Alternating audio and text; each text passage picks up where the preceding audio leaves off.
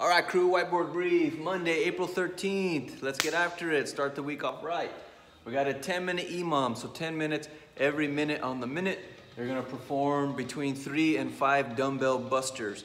Make sure you follow the link to see what a dumbbell buster is. So a dumbbell buster is a push-up squat clean into a thruster, okay? The goal here is to choose a rep range where you have at least 20 seconds of rest. If you don't have at least 20 seconds of rest, you're not gonna last for the 10 minutes, okay? Position is crucial here. Like I always say, focus on moving well, not fast, okay? Slow is smooth, smooth is fast, okay? Position is always gonna be number one, okay? Other than that, so what we're gonna establish today is we're gonna improve stamina and endurance. We're gonna achieve some fat loss, a little bit of strength gain. Recovery system's gonna work.